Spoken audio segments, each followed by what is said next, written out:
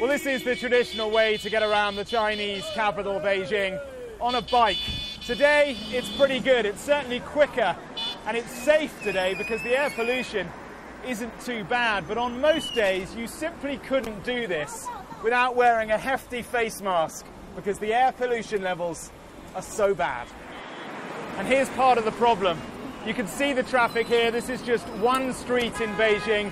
It's clogged. The cars use low quality fuel. Beijing is in a bowl. All of that mixes together with the coal power stations, and it's a really, really horrible mix. You can taste it on certain days.